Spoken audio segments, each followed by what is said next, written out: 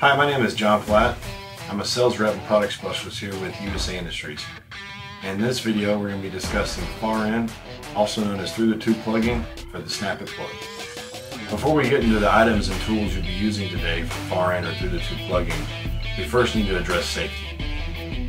While utilizing these tools, you make sure you have all your proper PPE, such as proper eyewear, gloves, steel-toe boots, and any other PPE required.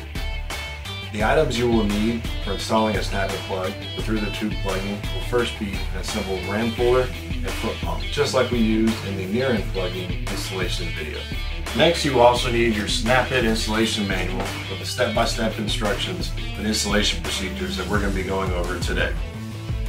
The tooling that will be used for your far-end plugging is going to be your extension rods with a near-end pull rod and your compression tubing. Together, these make what's called a channel head pull rod assembly. In order to make it a far-end pull rod assembly, you need to add the reverse thread stud and your far-end plug coupling. Extension rods and compression sleeves come in size 1, size 2, and size 3. And they also come in 2 foot, 4 foot, and 6 foot increments. Today we're going to be using a size 1 channel head pull rod assembly because we're going to be installing a size 555 Snap-it Junior plug. Just as we had mentioned before, the Snap-it plug is a 3-piece plug. It has a pin, a ring, and a breakaway. Today we are not going to be using the breakaway, we're actually going to be using our far-end plug coupling to go with the far-end plug reverse threaded stud. The coupling and stud can be purchased separately at USA Industries. When you do purchase them, there'll be 1 coupling for every 10 reverse threaded studs. In order to install the size 555 Snap-it plug, you're going to need your size 555 plug positioner. Just like we did in the near-end installation video, you want to make sure that you have the side that says ram facing the ram and the side that says plug facing the plug before installing the Snap-it plug. Your next step, we're going to get the plug ready for far-end plugging by removing the breakaway and adding the stud and coupling. After you've removed the breakaway, you want to then add your reverse threaded stud. Once the stud is securely fastened into the ID of the pin, you want to then add your coupling.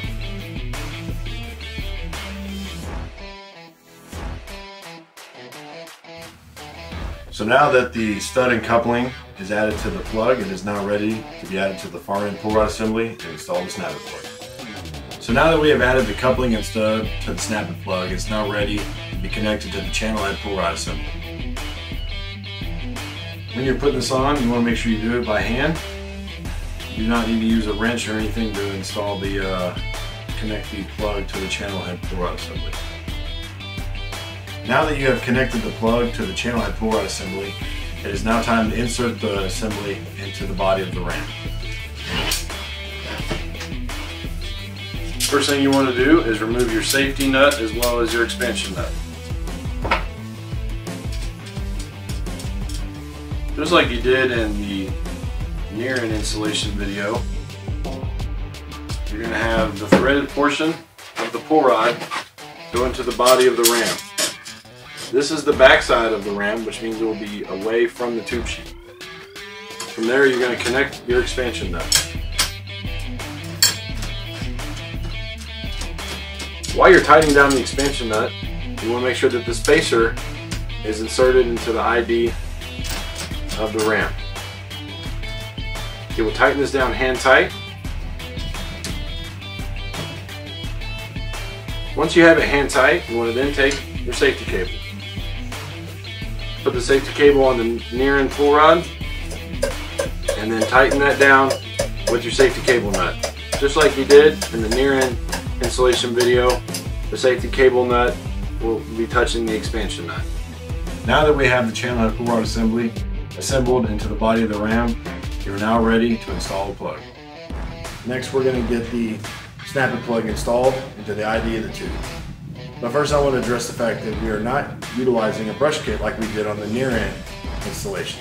The reason being is you cannot get the brush kit all the way down the ID of the tube to the back tube sheet. So you want to make sure those tubes are as clean as possible, whether you use a flex shaft cleaner or have them lance out. Definitely want to make sure that the ID of the tubes are as clean as possible for the installation of the Snap-it plug.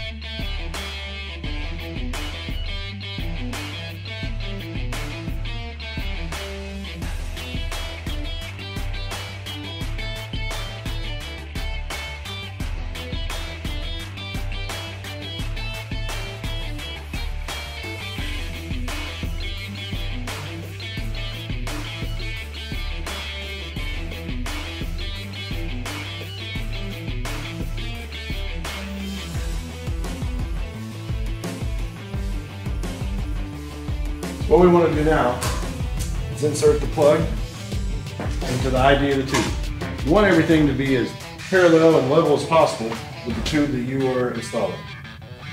You want to make sure that you do not let this go, as you can potentially break your channel head pull rod assembly. As I mentioned earlier, for a size 555 Snap-it Junior plug for far in or through the tube plugging, you're going to run up the hydraulic foot pump to 3000 psi. From there, we are going to decompress it, then run it up a second time. You run up a second time after you've tightened everything down. There will be some slack here. You will tighten it down with the expansion nut. You want to make sure that your hands are out of the way of the safety cable and no one is behind you or near you while you're installing this plug.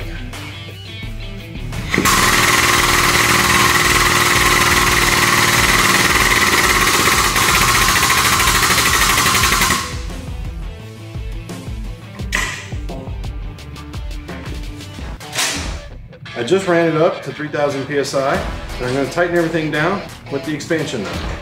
After it's tightened down with the expansion nut, you're going to tighten your safety cable back down where it touches the safety cable and the expansion nut. Once again, make sure your hands are free of the safety cable. No one is around you for the second part. Now I'm going to run it back up to 3000 psi a second time.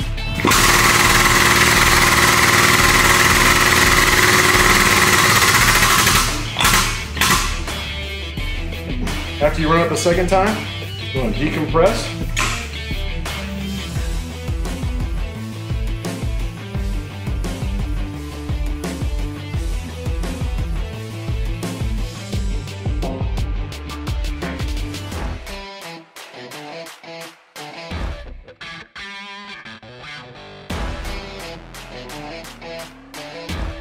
When taking everything apart, you want to first remove your safety cable. You're going to back the safety cable nut off. Take off the safety cable.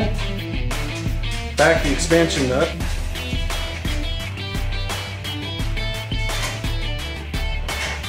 And remove the ram from the channel head pull rod assembly with your spacer.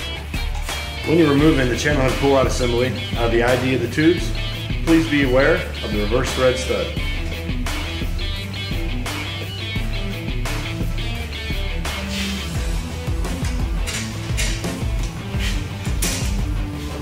As you can see, we were able to get everything out of the ID of the tubes.